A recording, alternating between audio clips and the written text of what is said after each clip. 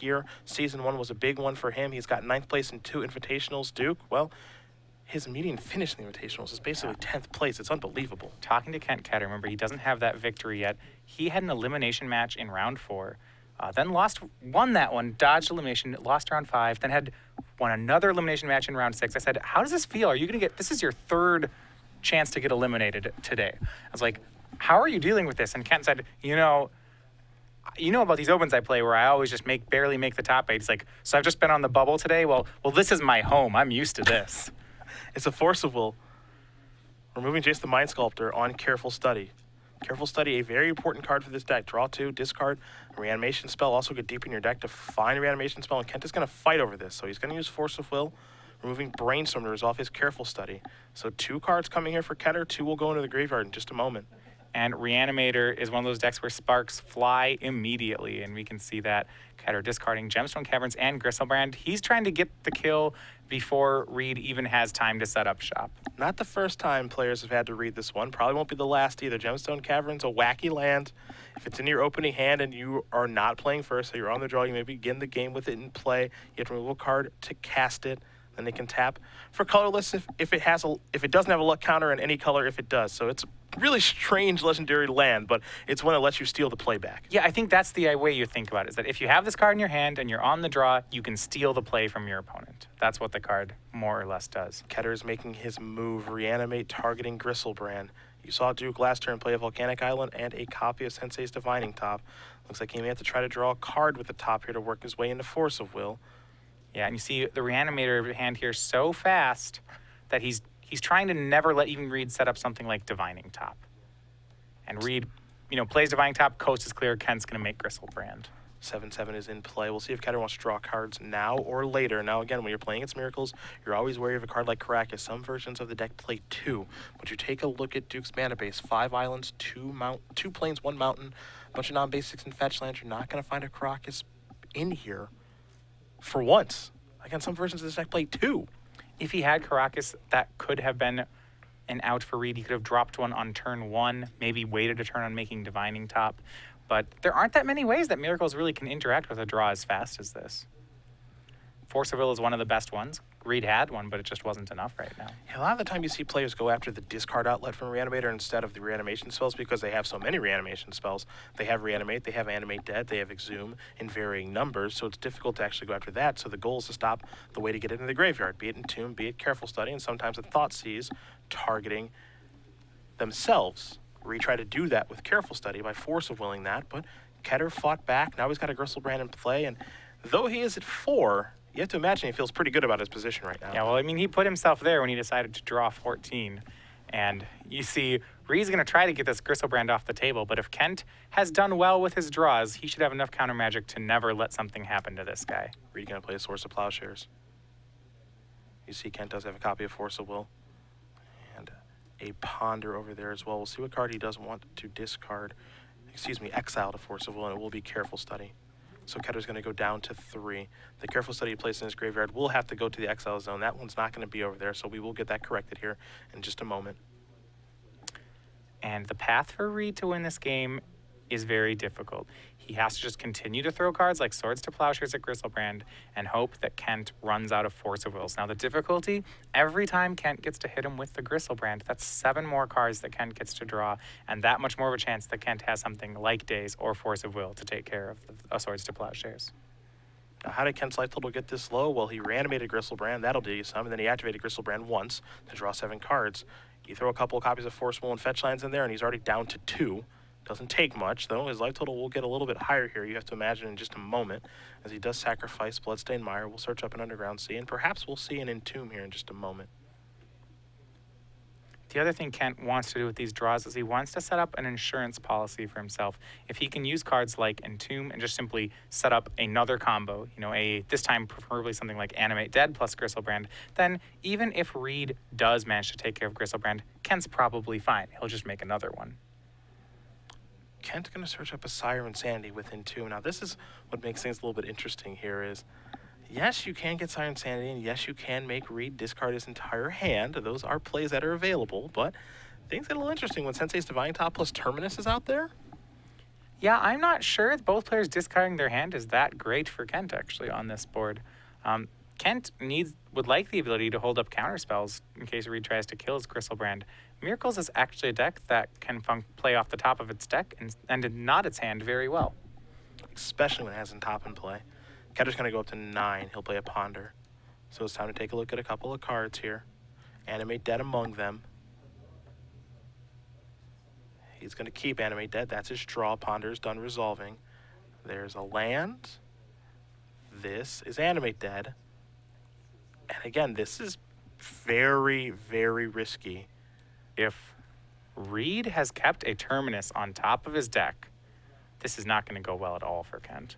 Now, Kent will be discarding a couple of cards here, Daze and Brainstorm among them, but, you know, the plan here, right, is just make him discard his hand, see if he has a Terminus, and if that's not the case, as he does discard one of them, Reid's dead next turn.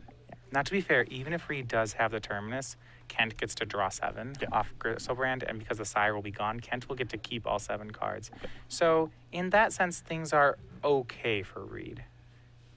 Or rather, for Kent. Still, if Reid is able to somehow... This does give Reid some options. He draws for the turn. Well, the option's not Terminus. We know that. Ketter's trying to hold on here. You can see he is worried. Maybe it is Terminus. I think it is. That's a Swords, Swords. yes. I was thinking the same thing. Well, go Swords at Gristlebrand. And this is a great situation. This is why the Sire of Insanity is risky. It's not... This is a decent situation for Reid. Kent can't actually... It's not great for him to draw 7 here. Yeah.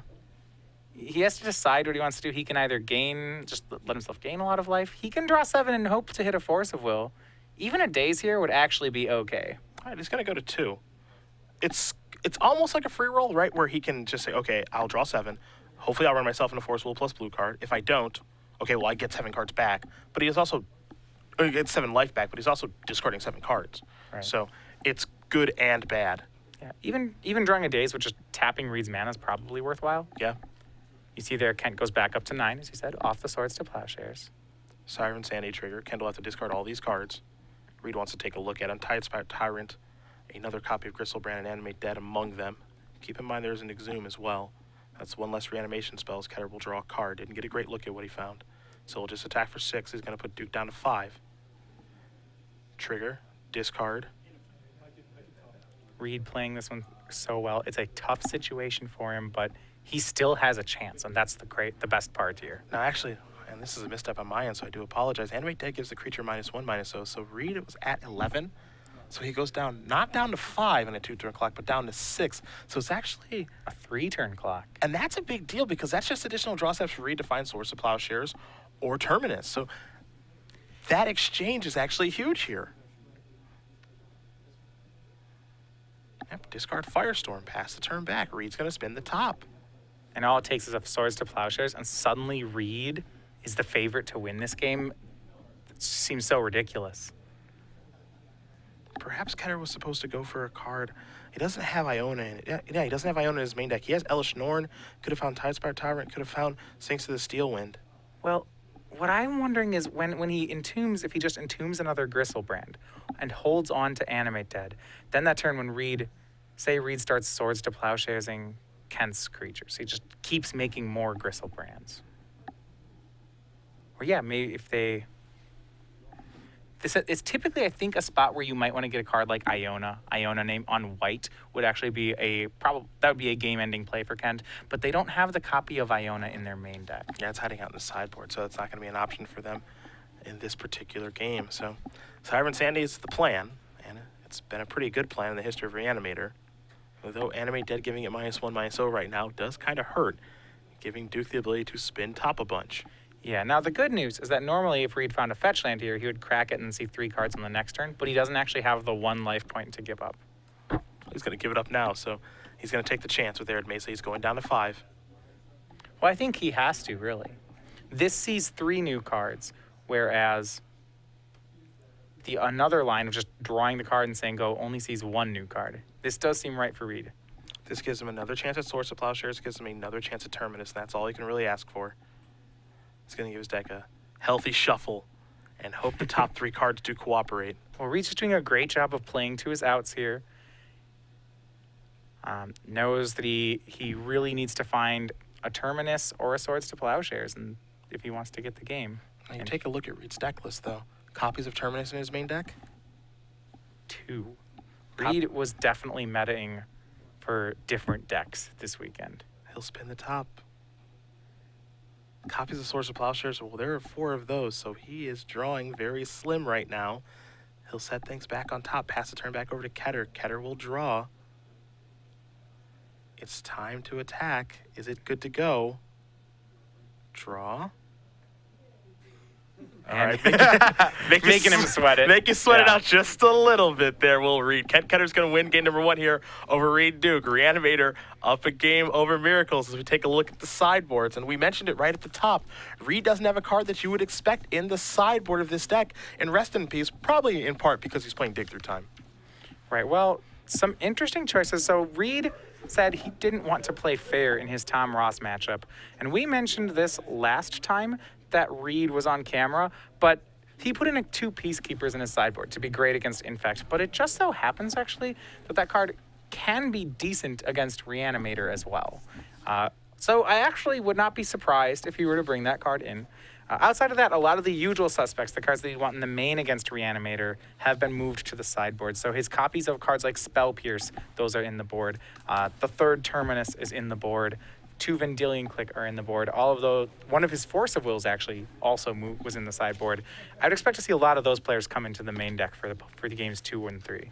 For Ketter's side of thing, with again, him and Lisette with this unusual build of Reanimator, 2 Pithing Needle, a Ratchet Bomb, 4 copies of Abrupt Decay in the board, a Coffin Purge and Iona, 3 Thoughtseize, 2 Bayou, and then a Tropical Island. So they're able to board in lands and board out Gemstone Caverns if they'd like to. Of course, these green producing lands in Bayou and Tropical Island help you cast Abrupt Decay, a card that I expect to see come in even though Reid doesn't have Rest in Peace. Kent may not know that, so that's the first thing. So having Abrupt Decay to hedge against that card is nice, but also, you know, killing Counterbalance can be really, really nice in this matchup. So that's another option there. So I expect to see Decays come in. Wouldn't be surprised to see Needle come in and take care of Sensei's Divine Top or Caracas. And then, you know, maybe Iona comes in, maybe the Thoughtseizes come in. The thing here is that you don't want to over sideboard and dilute your deck too much. Yeah, and I think the fact that Reid's on an unorthodox build of Miracles it'll be interesting to see how Kent sideboards. As you mentioned, you'd say Kent can board in Pithing Needles for the Caracas and Abrupt Decays for the Rest in Peace, but Reid actually doesn't play either of those cards. So Kent may make his deck worse on sideboarding if he doesn't know exactly what Reid's on. But it wouldn't, you know, it would stand to reason that there's a lot of cards that he would expect out of Reid that would be good here. Well, while we do wait for these players to finish sideboarding up as Kent Ketter is up a game, we will talk about our chat and how it's back and how everyone can join the feature match area. So SCG, this is something which has not been around for a while, but if you watch us on twitch.tv, we now do have SCG live chat, so you can talk along as you watch the commentary. For all people, you have slow mode free chat, which means you get a message every couple minutes or so. Now, if you are in subscriber only, so that means you can chat during subscriber only mode. Also, you get some excellent emoticons and badges to go with your name. Pictures like Cedric Phillips or myself. Yeah, Patrick Sullivan, always very pleased, as you guys will see here in just a moment, along with our Penguin wearing a jetpack. The Penguin is sweet, as is the Slow Play Turtle. There are some other ones available as well. If you head over to twitch.tv/SCG Live, where I imagine most of you are at this point, you notice the chat is back up and running. You also see the list of emoticons as well. We'll be adding more of those, and to subscribe, it's only $4.99 a month. So feel free to join the feature match area today, as it will be available on SCG Live for you guys for coverage for the foreseeable future. But hey, be responsible out there. All right? Be responsible. That's all we ask. This is typically what I feel is a difficult matchup for Reanimator, actually. Excuse me. When I played Reanimator at Grand Prix Washington, D.C., I had ran into Miracles and Esper Stoneblade a couple of times, and just the fact that they had access to Caracas and Rest in Peace or whatever graveyard hit they wanted to have. You know, this is a time when people were playing Surgical Extraction too. It always felt really tough, but you just take a look at Reid's particular deck list for this tournament, and I feel Kent is very fortunate given the composition of the deck.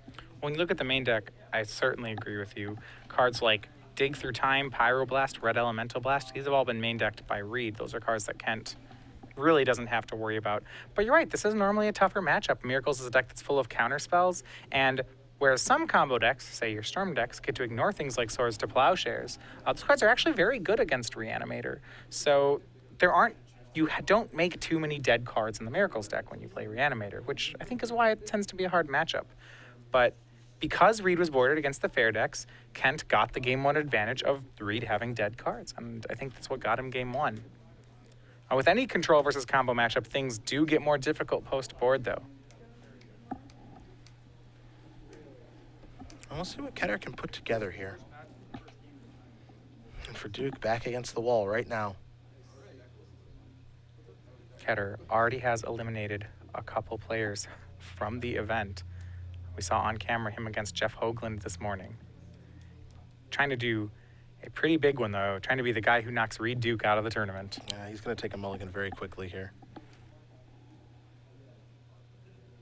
We'll see if maybe a Gemstone Caverns does show up here, assuming that he does still have them in the deck.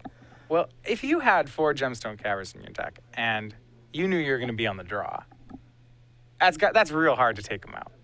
Yeah. I mean, that is so many Gemstone Caverns. That is such a bold deck-building decision by Kent and Joe. You can exile one for the other Gemstone Caverns, and then you're great. We saw Joe do it, and then die on turn 1. So he did have the opportunity to do that against Logan Mize, and then he died. Not a bad start to the game. Stealing the draw is good, but it doesn't actually win you the game. Yeah. It's funny, Logan Mize, who has been eliminated from the tournament, he played against Ketter first, and then was eliminated by Lisette. Played against the same deck, and had he beaten Lisette to stay alive, he would have to play against Reanimator again in the hands of Chris Reanimator, so he could not get away from Gristlebrand and reanimate in the legacy portion with Omnitel, and it just seems like a very difficult matchup for Omnitel. It's not great for the deck. You see here, Kent mulling to 6, but yeah, he does have the Gemstone Caverns in his opener. Yeah, now the question is, what card is he going to remove? Well, by being on a mulligan and by using Gemstone Caverns, Kent's going to actually start the game on a 4-card hand, so he needs to make these 4 cards count. You can tell he's, all right, I want the land in play. It taps for all the colors of mana, so that's a good start. Not entirely sure what to discard. He's got Thoughtseize at the front of his hand. He has a Force of Will in his hand, too. Kent is one of the more animated players when it comes to the SCG circuit. That's why we love watching him. Yeah, well, it's great. He's there. You can just tell. He's like, man, I have nothing I want to discard. Yeah, he's going to exile something to put a luck counter on there. There's a volcanic counter, just a passing of the turn. Man, he exiled Brainstorm of all cards. Jeez, that's a pretty good card. We'll see what it is he kept. Maybe just going for the really fast kill. It's going to be actually Thoughtseize. The question is, who's he targeting? And I think that's really interesting. He could be targeting himself, or he could be targeting Reid. It's going to be a spell pierce either way. You see Kent's hand. Looks like Careful Study, Force of Will, and Animate Dead. So yeah, he is not too far away from having a combo put together, and has already gotten one of the counterspells out of Reid's hand. That Cavern is so interesting in this deck, because I mean, look what it's allowing him to do right now. This is, in theory, his first turn of the game. It's just letting him kind of get to work here. Well, he's forcing Reid to have a counterspell on each turn, starting on turn 1. Now, normally when the Miracles deck is on the play, turn 1 is when they get to spend their mana to make Sensei's Divining Top and not have to worry about losing, but Kent has taken that safety away from him. Careful Study going to be cast here. Ketter picked up a Reanimate and a Mystery card. It's an Exhume to go along with it. So the question now is, what is he going to discard? And part of the reason I think Kent is casting Careful Study now is, one, maybe he's just trying to get a little lucky and backdoor into your animation threat. But 2, I think you want to get these spells out of your hand as fast as you can, because if Counterbalance comes into play, you might not ever get a chance. Yeah, he's going to discard 2. He found a little too much of a good thing. Has one of each Reanimate card. He has a Reanimate, an Exhume, an Animate Dead, and a Force of Will. So rather than keep the Force of Will, it looks like he's just going to keep Reanimate and Exhume, so hoping that if he somehow gets a creature in the graveyard, he'll have lots of chances to reanimate it. Flooded Strand the draw here for Duke. There's an island, just a passing of the turn. Ketter will draw. Ideally, he'd like to find a card like Entomb. He needs to find both a creature and a way to get it in the yard. What he was not looking for was a copy of Gemstone Caverns. That's what he drew. Here's an island for Duke. Duke doesn't have white mana just yet. Ketter will draw a card.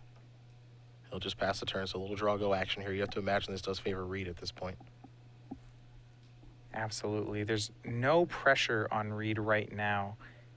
He'd love to find a card like Divining Top or some way to gain advantage during these turns, but even by making land drops, Reid pulls ahead.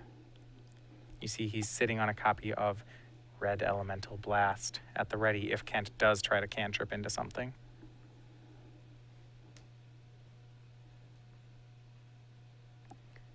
See if Duke wants to make a move here. Maybe a Brainstorm. A little end of turn action. He's certainly giving it some thought right now. Yeah, right now, he doesn't, I can't imagine he feels too much pressure from Kent's deck, so he's inclined to just continue to draw cards. But, yeah, eventually he is going to want to make a move of some sort. Land number 5's in play. I see the Arid Mace and the Flooded Strand as far as fetches are concerned, in case Reid ever works his way into a Brainstorm or a Top. 2 islands and a Volcanic Island. And now here's a Ponder from Ketter. So we'll see if Duke would like to do anything about this. You have to imagine Kent has a pretty weak hand. Yeah, well, there's 2 ways Reid can play it. He can either Red Elemental Blast the first cantrip he sees out of Kent, or he can actually just save that for a counter war and let Kent have have a lot of cantrips and just win on the turn when it matters. Reid's going to pick a third option, though. He's going to let the Ponder resolve, but in response, he's going to go ahead and cast Vendilion Click. Yeah, with Ponder still being on the stack, we'll see exactly what will happen here, because I think Reid wants to get a better look at what he's up against. You see the 2 Exhumes, an Abrupt Decay, Reanimate, and a Gemstone Caverns. Then he can decide if he'd like to counter it or not. You're right. He's actually still on the stack. Yeah. Of note, Gemstone Caverns does make any color because Kent put it into play on turn 0. So the Abrupt Decay in Kent's hand is live right now. Looks like it's headed to the bottom of the deck. So a mystery card coming here. And now Reid is going to sacrifice Arid Mesa.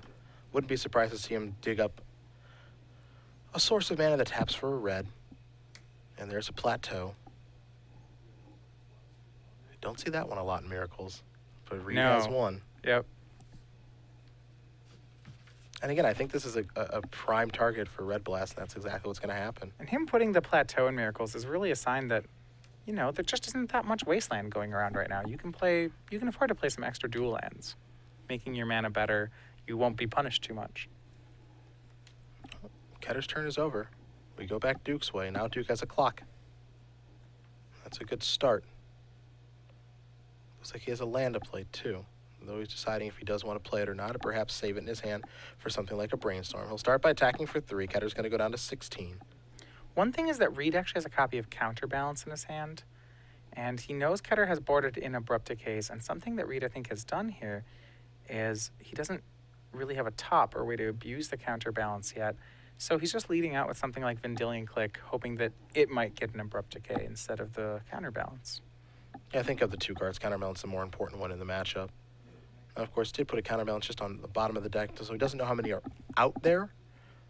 But I do agree that maybe having a Vendilion Click be the bait is a nice line of play. Now here's a Jace the Mind Sculptor, and here's a card that can run away with things. Yeah, and something that cannot be Abrupt Decayed.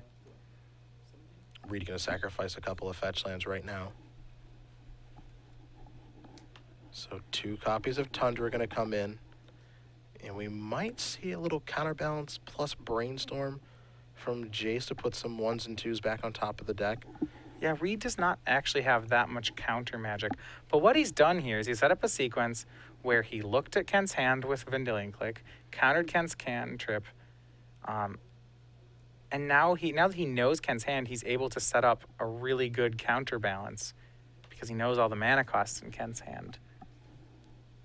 So just getting all that incremental information really is going to help him just on this turn. Well, it's a Brainstorm from Jace. 2 cards left to go back here for Duke. Well, so he wants to set it up.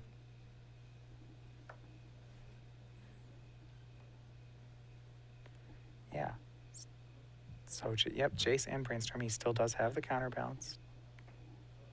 Finds a 7th land in here. At a certain point, he'll just start hard casting these Force of Wills. He has the mana to do it. Yeah, plenty of mana at this point. There's counterbalance. You have to imagine he's happy with the top of his deck. He could have gone fate sealing towards Ketter, but he elected not to. So he's definitely got a big plan in mind, and it looks like it's sculpted perfectly here for Reid. We're going to go back Kent's way. Well, this is really Kent's last hurrah to do something with the game here. Once he untaps, Reid will have counterbalance, multiple copies of Force of Will, which is a hard counter here, Jace, and a win condition. That's enough pressure that I don't see Kent pulling out from under it. And Jace is going to brainstorm. 3 cards come in, 2 will come back. You see a Flooded Strand among the cards. And the big issue here, right, is even if Kent is able to put something into play, Reid can just say, well, pick it up. That's what Jace is here for. He'll come across for 3. Yep, Kent down to 13. 5 more turns. It doesn't even have something like a Inkwell Leviathan to get back. The creatures against Sphinx of the Steel, when it Tidespout Tyrant, a Sire of Insanity, Elish Norn, of course, 4 copies of Gristlebrand. Here's a dig through time from Reid. This is the card that's been the most impressive one from Miracles so far to me. Yeah, Reid just tightening the noose here. Already has Kent covered with a couple counter spells, just wants to find some more. He needs to make sure that Kent can't do anything for the next 4 turns, and the way Reid does that is through card advantage, and a lot of it. It is very telling, the way that Reid has constructed his deck, and we've talked about it a couple of times. Just, it seems like he's so much more geared towards beating Stoneblade decks this weekend, which, to be fair, a lot of players who are here do play those decks in the Invitationals, but that deck is basically non-existent this weekend. I don't believe any of the 8 players we've seen in Legacy today have played a Stoneblade variant. Nope. Now tomorrow, to be fair, Brian Braunduin, one of the players who went straight to day 2, is known for playing Stoneblade in Legacy, so there may be at least one player on it. Yep. But certainly not the number that Reid would have imagined. And Brian, of course, winning Grand Prix New Jersey with Jeskai Stoneblade. So it wouldn't surprise you one bit to see him battling with that tomorrow. Jace is going to go brainstorming yet again. Reid with no interest in fate sealing. Just wants to keep looking at cards, keep basically stacking his hand. We'll play a Tundra. There's a Sensei's Divine Top. Now here is the super hard lock. Well, it's top, counterbalance, a win con, a Jace, and a 7-card hand. That's not where you want to be against Miracles. Probably not. Ketter will draw He a probably card. has answers to everything. He'll be discarding a Gristlebrand. He's finally found a way to put a big creature in the bin. And that was actually the plan from Kent. It's why he wasn't playing any of his lands earlier on, as he was trying. There was a possibility that he'd have to just build up to an 8-card hand. Reid going to go brainstorming again. He can set up things how he'd like them. Now, in there, we did get a chance to see the copy of Peacekeeper. Reid has brought it in. I have to imagine he'll try to keep that one hidden for Game 3. Prefer not to show the Peacekeeper. Yeah. Kent has brought it in Abrupt Decay, so Kent does have answers to it. But Reid is now putting a good mix of mana costs on top of his deck with Jace. And with 9 mana sources in play, just seems unlikely. Kent going to play Gemstone Caverns, but he needs to note that that is a legendary land. Kent is That- beat. He's beat anyway at this point, so he says, you know what? Not going to bin that one. No, That one's not going to matter too much. I will concede the game. So Reid Duke is going to win game number 2 here over Kent Ketter. You see Kent shake his head a little bit. But he's got to gear up for one more game here, as if he does win it, he'll be playing tomorrow. Yeah, huge game for both players. We saw Reid Duke on camera earlier this round still getting hit by Tom Ross. Yet again, that's where he picked up his loss in Legacy. But battling back, and with a win here, he will make day 2.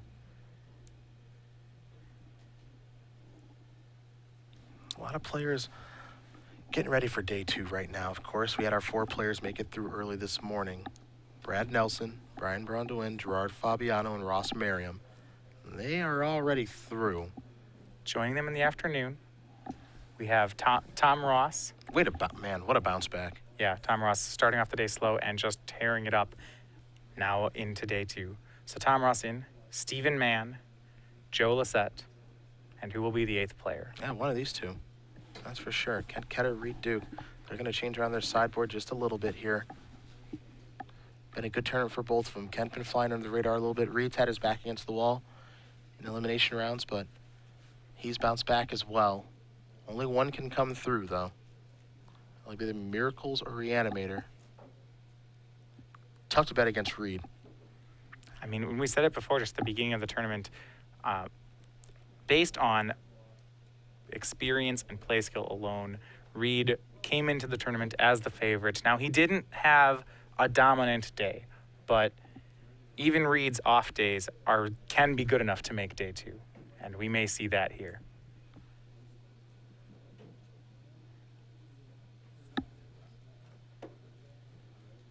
And if you fight for it in the tournament, and if once you make it to day 2, then it's a clean slate. 8 players, all with an equal shot of making it to the finals. Yeah. Just making it through different portions of the tournament. Some were able to do it, some weren't. And tomorrow's where things get super, super interesting. Though, to be fair, it's been super interesting all day. And talking with all the players, just the intensity of the matches. All the games have been really close. A lot of fun to watch. Tom Ross tweeting about it, saying that this was the most intense tournament he's ever played in. There's a lot of money on the line every single match. It's been a blast to watch, and one of these players, well, they'll walk away with a nice chunk of money. So nothing to complain about there, but there's a lot more on the line tomorrow if they're able to make it there. Just watched some Animated Mirror last round, too. You saw Joe Lissette sneak by Chris Van Meter. Yeah, absolutely. Though in the Reanimator Mirror, Kent's teammate Joe Lissette winning another elimination match.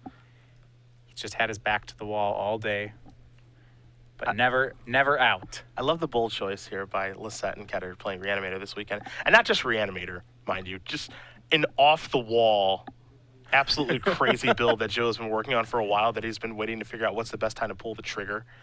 And he's elected for this tournament. And Kent is someone who, when we see him at the Invitationals, we always see him play Delver decks, be it Sultai, be it Teamer, what have you.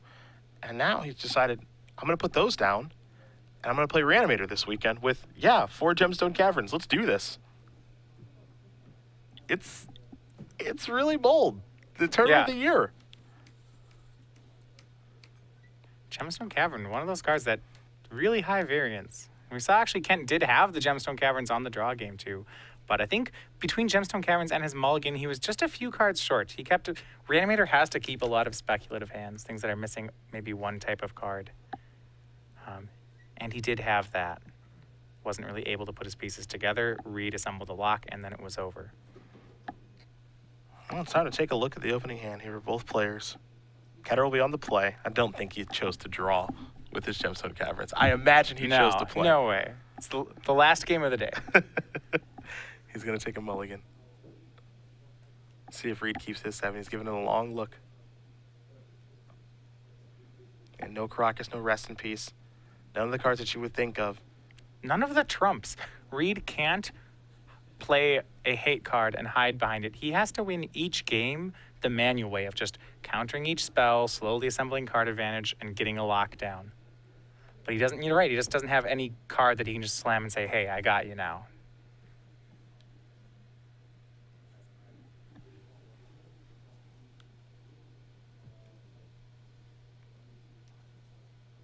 Well, let's see if Ketter can find a better 6.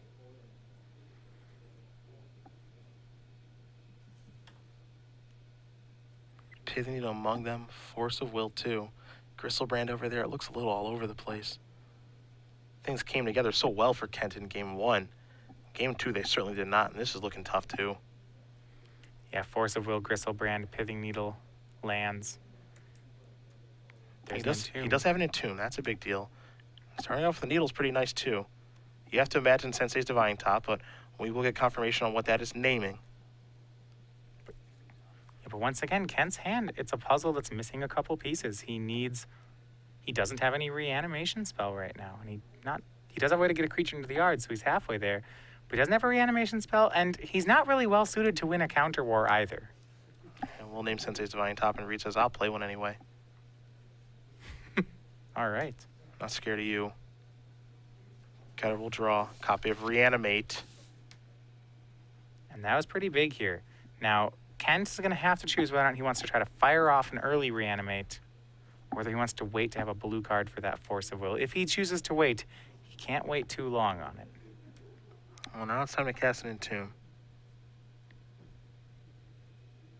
A little Reid counter. Well, he's going to think about it. I'm interested that Kent went for the end step Entomb. It did give Reid the chance to fight a counter war over it. Reid now has enough untapped mana, could play a card like Spell Pierce. Or actual counter spell. Or, yeah, he has more options to fight here. Waiting may have been a mistake. This is interesting. I see Reid taking a look at the grip. That's going to resolve. And you can't imagine... Well, I guess if Reid kept a hand without too much counter magic, it must have been because he was really banking on divining top to do a lot, plus fetch lands to do a lot of work for him. It may have been that turn 1 Pithing Needle from Ketter really just screwed up Reid's game plans. Yeah. Leaving Reid at the mercy of his top decks. Maybe Kent has found a hole in the armor. We'll see. Is it a blue card? I believe it was. Nope, polluted Delta. Well, he can't pitch the to the Force of Will. He can, however, pay for a Spell Pierce. So, if he thinks that Reid has a Spell Pierce, he could go for it here, but he's not going to take the risk. Do you like waiting? I don't know. I'm not sure how much better it gets. I'm going to trust Kent on it here. That's an Exhume, so it's not a blue card, but it's a redundant reanimation effect, so I think you can go for it at least now. So here's Reanimate with the ability to play around Spell Pierce, targeting Gristlebrand. I agree. I do think you go for the Reanimate here, especially once you've drawn Exhume. Reid going to sacrifice and Flooded Strand.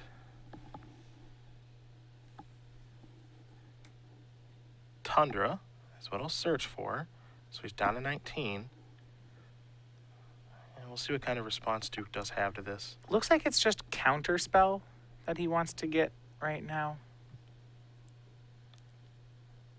Yep. So actual Counterspell showing up to the party.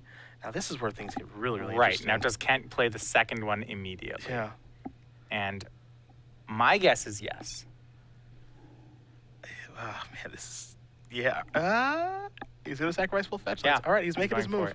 I think you have to here because you need to force Reid to have Counterspell plus Spell Pierce. If Reid just has Counterspell plus Counterspell, then by waiting a turn, you're giving him a ton of game here. Even if Reid wins this counter war, if this card gets countered, it's not that bad for Kent. He has a lot of cards that get a creature out of the graveyard. He has a Force of Will in hand. He could rebuild from here. Then again, if Reid doesn't have the counterspell, Kent might win with this play. Just Exhume and Force of Will remain in the hand. Maybe a third one hiding. We'll see. I think, yeah. I mean, he's going for it. I don't think he's activating fetch lands not to. So here's Exhume. Oh, my. And there you go. Yeah, the crack of the fetch land is, oh, well, this one's not going to be working. Well, I don't know if it's going to be Pierce or a Brainstorm, but he very quickly sacrificed that fetch land, so he's going to dig up a volcanic island. Kent's got to hope it's Brainstorm and not Spell Pierce. And Reid gets Pierce. He can't cast it fast enough. Unbelievable. What patience they're not going for the Exhume on Reid's side really makes Kent suspect that this might work, but he gets Kent to play out the last reanimation card, and now Kent's left without a lot of tools. It's so interesting. Again, was Kent supposed to wait? Was he supposed to go? Is he supposed to hope to draw a fourth land? Is he supposed to hope to draw a fourth a blue card for his Force of Will? Or is he just supposed to say, okay, you have to have Spell Pierce, and if you don't, I win the game? What Reid did is he turned on Spell Pierce there on a board where Spell Pierce was almost a dead card. If there were lots of ways that Kent could play that game, either waiting for a blue card or waiting for a fourth land that make the Spell Pierce not particularly strong. But because of how Reid played, by letting Entomb resolve and choosing to fight the fight where he did, he managed to get both spells from Kent, and now things get good. Council's Judgment is the play from Reid. This is why he played the top into the Pithing Needle, and he's taken Kent's threats. He's got a Divining Top. This is exactly where Miracles wants to be. Ketter's got to draw a copy of Exhume, Reanimate, Animate Dead, like right now, because now he's just drawn the fourth land. So if he chose to try to play around Spell Pierce, he would have been able to do that. And again, it's so easy to say now, whoa, of course you wait. Well, but Reid didn't counter the Entomb, so if you're Ketter, you think, okay, he doesn't have the Spell Pierce. And you saw him counter Entomb, you saw him counter Careful Study in the first game, so you saw him fight over the cards that put them in the graveyard, but this time he just let it go.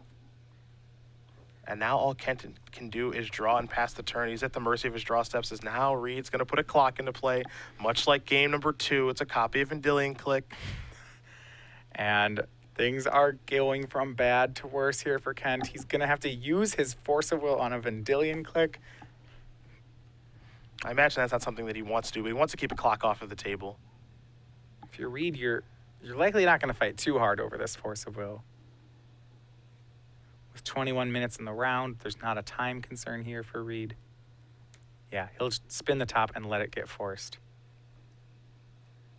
And Kent knows here. You know, counterbalance now from Reid.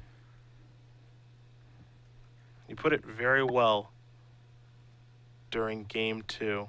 Reid is now tightening the noose. He doesn't have the win con yet, but it's getting harder and harder for Kent to think of a situation where he wins. And now it involves Abrupt Decay, and is this a Jace? Oh boy. Yep. That's going to resolve. It's time for Reid to brainstorm.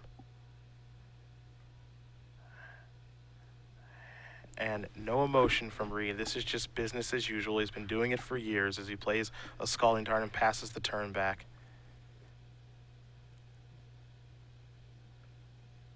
And this is all sorts of trouble for Kent. The fight of this game happened on the Exhume. This is the end game now. Yeah. It was turns ago, and it was so well played by Reid. And again, game 1, you saw him fight over Careful Study. And Kent said, you want to fight over that? I'll fight over that. You force a will, I'll force a will back, because I need this to resolve to turn my reanimation spells. Kent got a Gristlebrand to play, got a Siren Sand to play. He won game 1.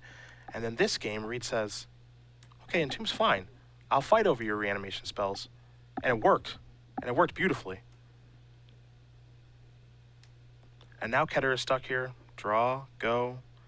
And you can see the frustration, and it just may be slipping away here. Was he supposed to wait with Exhume? Was he supposed to wait with Reanimate? Who knows? And you see here, Kent staring into what looks like an impossible board. Jace, Sensei's Divining Top, Counterbalance, 7 untapped lands. He has the Abrupt Decay. He can take care of Counterbalance, but then what? Well, he has Abrupt Decay, and he has Animate Dead. So it's not impossible. It's just really freaking hard. He just has to hope that Reid has had a bunch of really subpar draws. So he's going to start with Abrupt Decay on Counterbalance. That's going to bite the dust. Now the question is he going to cast Animate Dead right now? I think he has to. Can't let another brainstorm happen. And this is a Hail Mary right here if you're Kent. Because, I mean, he's doing this in the face of Jace. You know, he's just... Oh, yeah. This is... First of all, this has to resolve. And if you're Kent, I mean, a Force of Will can be hard cast. There's a Spell Pierce, and any of those can be in Reid's hand or in the top 3 cards of Reid's library. All of them will take care of it. Even if you do resolve the Animate Dead, it's still not game over. You're right, Reid has a Jace in play. There's a lot more work to be done. Looks like Reid's going to draw a card, Sensei's Divining Top. Kent can't stop him, so top card goes on top. Entreat the Angels is what the Duke has found. So now what he's going to be able to do is make a bunch of Angels. There are 3 of them. So that much is going to happen. Now the question is, does Reid have the counter spell? Here's the thing, he doesn't even need it, right? Possibly not. And he's going to cast Forceful, removing Counterbalance, but the thing is, in this situation, Reid might not even need it. He lets Gristlebrand into play, right? It can't draw cards. Because Kent will die. Yeah, he'll go down to 10, and there are 4 Angels staring back at him, so Reid can just say, okay, your Gristlebrand's in play, bounce it, attack you. There's a Bloodstained Mire, just passing the turn back. We'll Ketter over to Duke. Duke will draw. You're right, the Entreat was enough, but as it turns out, Reid had both. He had the Force of Will and the Entreat. And, well, when you brainstorm that many times with Jace, doesn't really come as much of a surprise to have all the answers, as now he's going to spin the top. Force of Will among those cards. And one more counterspell should just about do it. With 1 card in Kent's hand, he'd need a good top deck, or a great top deck, rather, to stay in the game. And with a Force of Will in Reid's hand, that great top deck won't be coming. And it looks like Reid Duke will be the last player to make it onto day 2. After a shaky start, and he's had his back against the wall a couple of times. He had to get through Dylan Donegan, a player who just won our Season 4 Invitational, and now a player who had a dominant run Season 1 is Kent is hoping for. who knows what. He'll show an abrupt decay and extend the hand. Reid Duke is going to win this match over Kent Ketter, and he'll make it into play tomorrow. Down a game in this match and doesn't have a lot of hate, but played very well as he oftentimes does, and the Duke is in to day 2.